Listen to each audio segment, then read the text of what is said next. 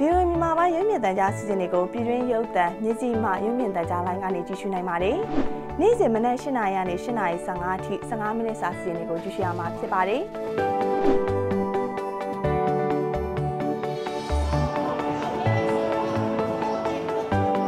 နေ့မှာတော့ဗဟုသုတပညာရေးနဲ့ရသဆောင်တဲ့စီစဉ်တွေကိုတင်ဆက်ပေးသွားမှာဖြစ်ပါတယ်။အင်္ဂါနေ့ကနေတောက်ကြနေ့အထိစီစဉ်နေမှာတော့နောက်ဆုံးရကမ္ဘာသတင်းတွေဖြောပြရင်းနဲ့ပြည်တွင်းဈေးကွက်သတင်းတွေကိုတင်ဆက်ပေးသွားမှာဖြစ်ပါတယ်။တင်းလာနေ့ကနေတောက်ကြနေ့အထိတပတ်9ရက်မနက်8 နာရီချိန်မှာပြည်တွင်းရုပ်သံမြစီမှရုပ်မြင်သံကြားလိုင်းမှာတင်ဆက်ပေးမယ့် VOA စီစဉ်တွေပဲဖြစ်ပါတယ်ရှင်။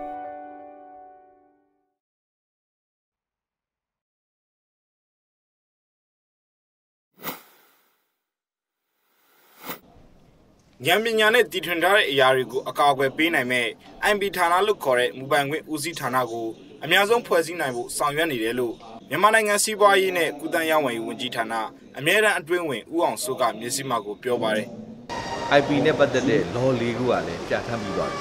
။ပြဋ္ဌာန်းပြီးတော့အဲ့ဒီ law ၄ ခုကိုအခြေခံတဲ့agency နောက်တစ်ခါဦးစီးဌာနပေါ်ပေါက်လာဖို့လည်းကျွန်တော်ဆောင်ရွက်နေတယ်။မြန်မာနိုင်ငံဆိုင်ရာထိုင်းစီးပွားရေးတန်ယုံကကျင်းပခဲ့တဲ့မြန်မာထိုင်းနိုင်ငံဆိုင်ရာ ID စီးပွားရေးပြပွဲ2019မှာမြေစီမရဲ့မေးမြန်းမှုကိုဖြေဆိုခဲ့တာပါ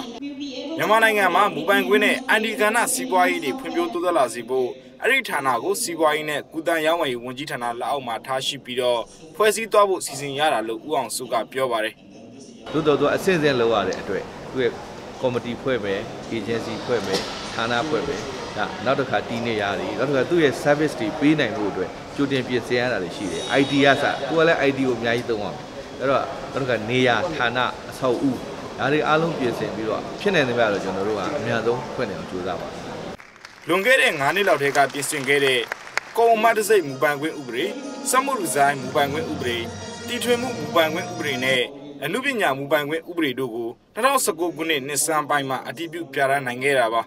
ဒါကြောင့်အရိဌာနနဲ့ agency တွေကိုဖွဲ့စည်းဖို့နိုင်ငံတော်သမ္မတဦးဝင်းမြင့်က2019ခုနှစ်ဇန်နဝါရီ30မှာဒုသမ္မတတယောက်ဦးဆောင်မဲ့မူပိုင်ခွင့်ဗဟိုကော်မတီကိုဖွဲ့စည်းဖို့တာဝန်ပေးခဲ့ပါတယ်။ဇွန်လ23ရက်နေ့ကျင်းပခဲ့တဲ့မြန်မာထိုင်းနိုင်ငံဆိုင်ရာ ID စီးပွားရေးပြပွဲမှာတော့မြန်မာနိုင်ငံမှာလာပြီးတော့ရင်းနှီးမြှုပ်နှံနိုင်စွမ်းရှိတဲ့ထိုင်းကုမ္ပဏီ14ခုလောက်ကသူတို့ရဲ့ software တွေ game တွေကိုလာရောက်ပြသခဲ့ပြီးတော့စီးပွားပတ်တွေကိုလည်းဖိတ်ခေါ်ခဲ့ပါတယ်။ကျွန်တော်သတင်းတော့အစိုးသူအောင်ပါ။